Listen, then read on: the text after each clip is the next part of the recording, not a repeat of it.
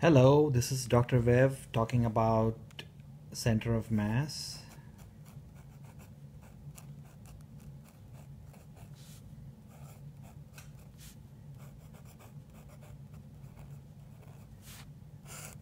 And today I will talk about how to find the center of mass of an object that is not discrete.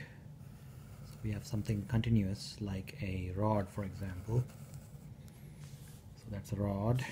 It's got length L. So I'll put it along the x-axis, and the left end of the rod is at x equals 0 and the right end of the rod is at x equals L, and any point of the rod can be thought of as being some distance x from the left end.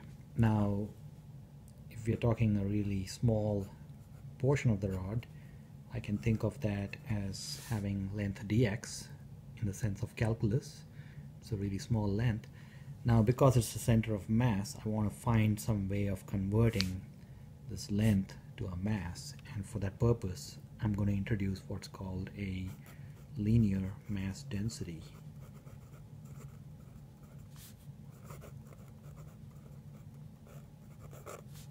I'll call it lambda, and it is defined as dm over dx. So you can see that lambda must have units of mass, which is kg, and length, which are meters. So it's going to be kg per meter. And so if I solve for dm, I'm going to get dm equals lambda dx. So this tells us how the length of this little element relates to the mass of that same element. Now to define the center of mass, you normally would have used the following definition, which is sum over all the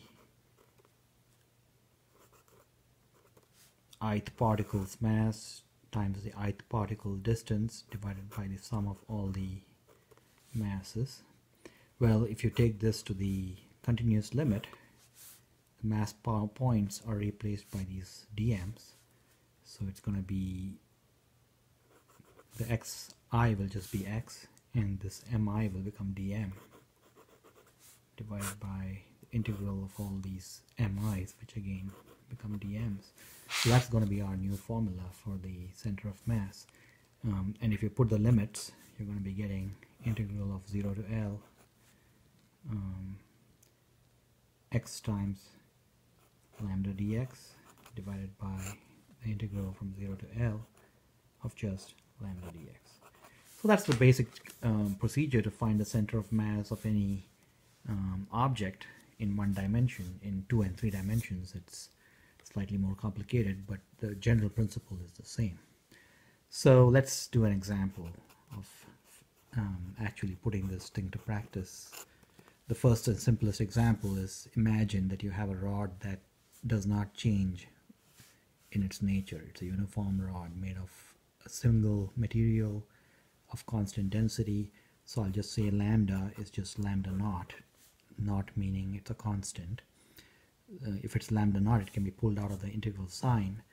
And so let's see what we get for the center of mass of this object. It's going to be the integral from 0 to L x times lambda naught dx divided by the integral from 0 to L of just lambda naught dx. I pull out the lambda naught and I get x dx integral 0 to L dx. Now you can see that the lambda naughts cancel out.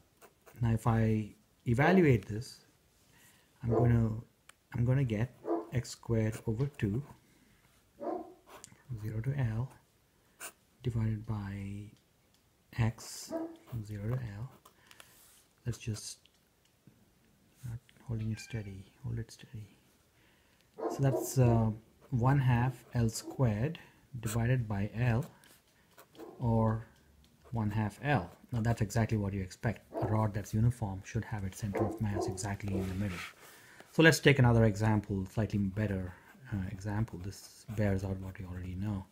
Let's take an example of a rod which actually increases in mass as you go from left to right. So this could be something like A times X. Okay, so this would be a rod, for example, that starts out being really light weight on this end and somehow it keeps gaining mass.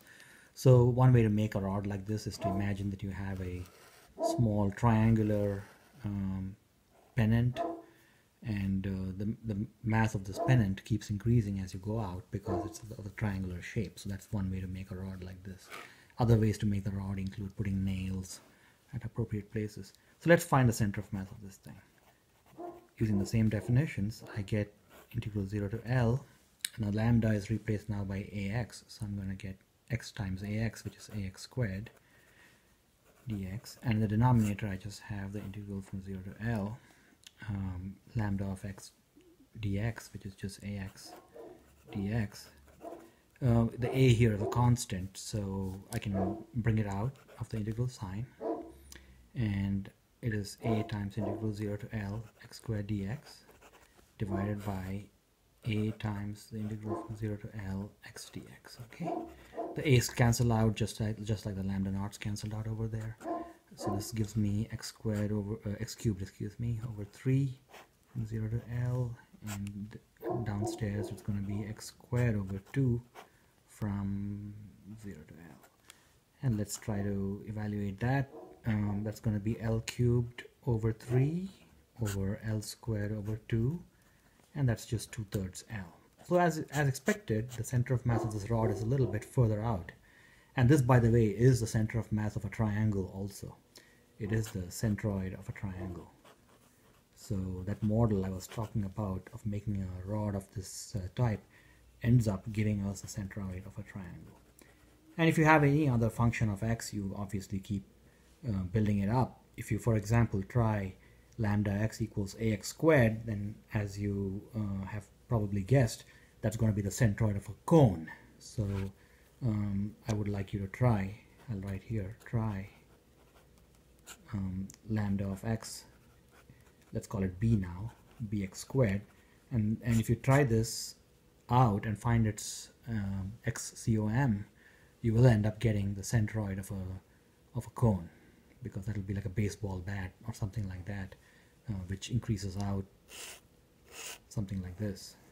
So if you have a baseball bat, its density keeps increasing out like that in this fashion, and the centroid of this will be further out. It'll be somewhere here. Okay, so that's my lesson today on finding the center of mass of different continuous objects. Thanks for watching.